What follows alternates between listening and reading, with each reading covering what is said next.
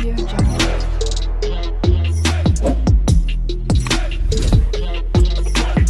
Audio Jungle.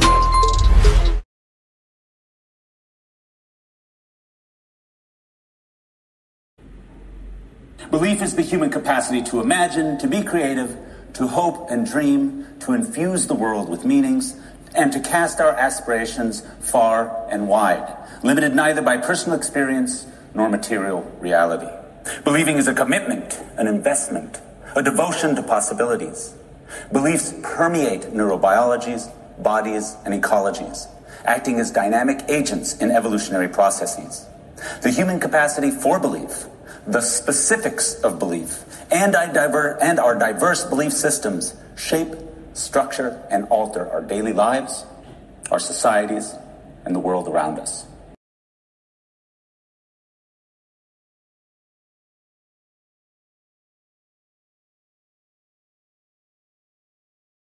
In this tutorial, we will show you how to find specific journal articles using the library catalogue.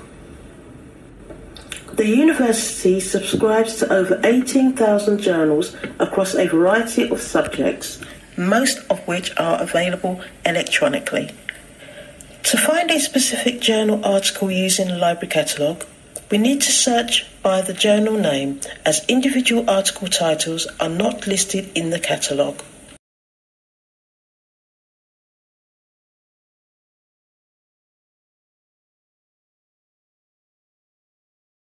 Green chemistry is a concept designed to develop technologies which allow chemistry to be practiced with minimal damage to the environment or in an environmentally compatible way.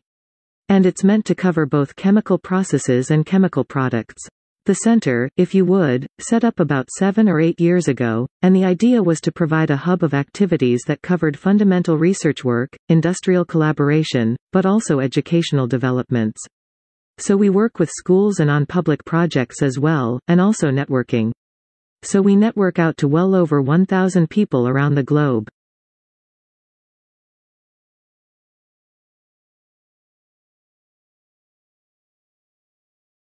In animals, a movement is coordinated by a cluster of neurons in the spinal cord called the central patterns generator (CPG).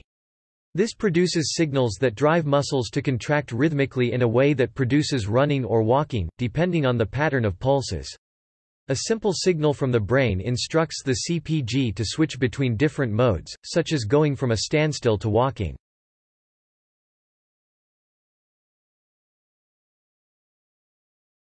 For all his fame and celebration, William Shakespeare remains a mysterious figure with regards to personal history. There are just 2 primary sources for information on the bard, his works, and various legal and church documents that have survived from Elizabethan times.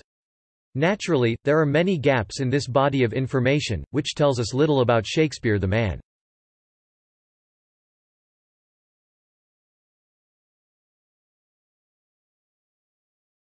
For many years, the favorite horror story about abrupt climate change was that a shift in ocean currents could radically cool Europe's climate.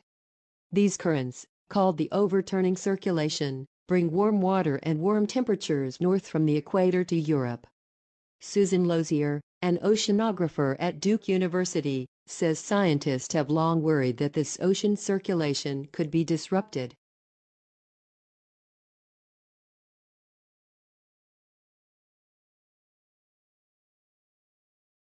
Also, malaria is something that is a very complex disease with this complex life cycle. That means that if you're going to eliminate it, you have to be able to target cute parasites in humans. You have to be able to target parasites in the mosquitoes, that mosquito population. And so that requires a lot of resources. It requires really good planning in a health system across all these different levels. And so I think the political capital that you need for that, the educational infrastructure you need for that, the economic resources you need for that are quite a challenge.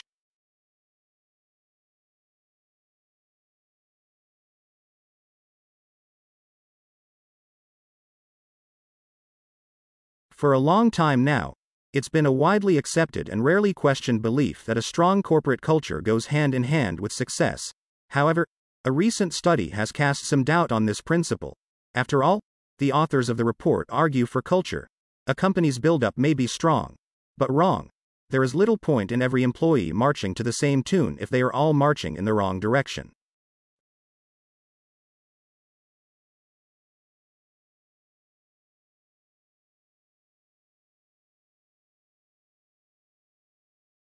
Financial markets swung wildly yesterday in frenzied trading market by further selling of equities and fears about an unraveling of the global carry trade.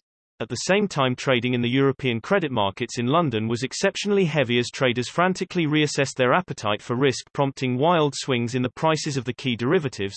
It was the third day of frenetic activity in the European credit markets, suggesting that equity market swings were prompting a wider repositioning of investors in a host of asset classes.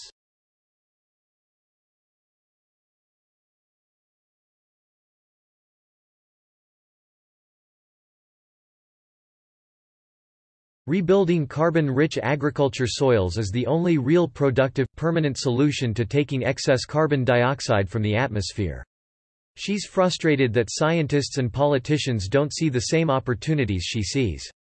This year Australia will emit just over 600 million tons of carbon. We can sequester 685 million tons of carbon by increasing soil carbon by 0.5% on only 2% of the farms. If we increased it on all of the farms, we could sequester the whole world's emissions of carbon.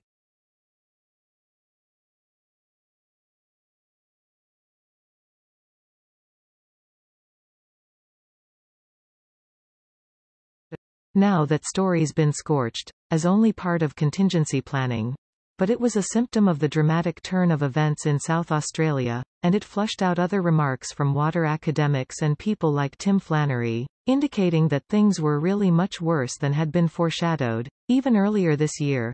So is Adelaide, let alone some whole regions of South Australia, in serious bother?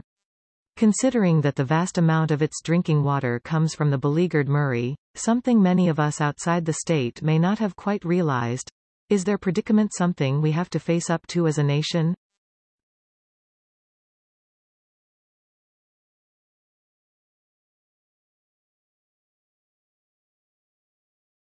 Two paintings, both called sunflowers, are generally accepted as the finest of several depictions of the thick-stemmed, nodding blooms that Van Gogh made in 1888 and 1889 during his time in Arles.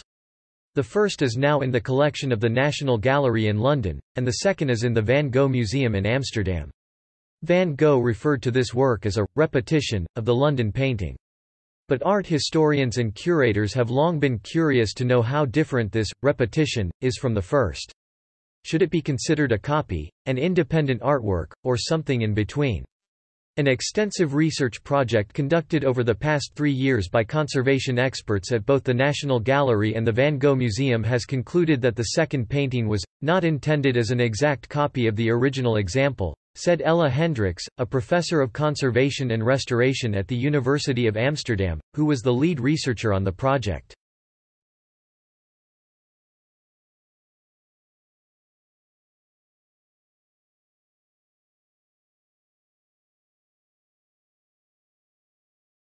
There are some 200 vehicles of tomorrow. There are some 250 million cars in America, 250 million cars in a country with just over 300 million people. And most of those vehicles, of course, are gas-powered. This poses a huge challenge given the limited supplies of oil and the growing urgency of the global warming crisis. But there's good news, according to our guests today, and that is we have the know-how and the technology to build sleek, fast automobiles that don't use gasoline. These vehicles of tomorrow are powered by hydrogen, electricity, biofuels, and digital technology, and they already exist. So what's stopping us from putting them on the roads? Our guest today will help answer that.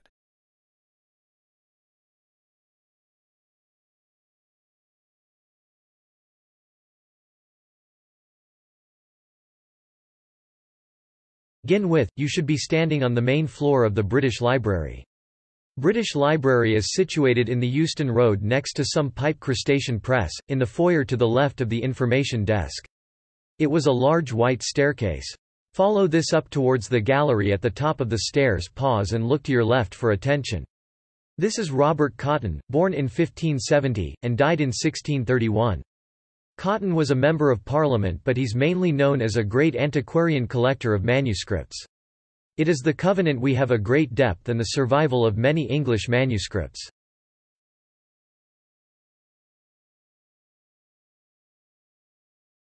Audio Jungle.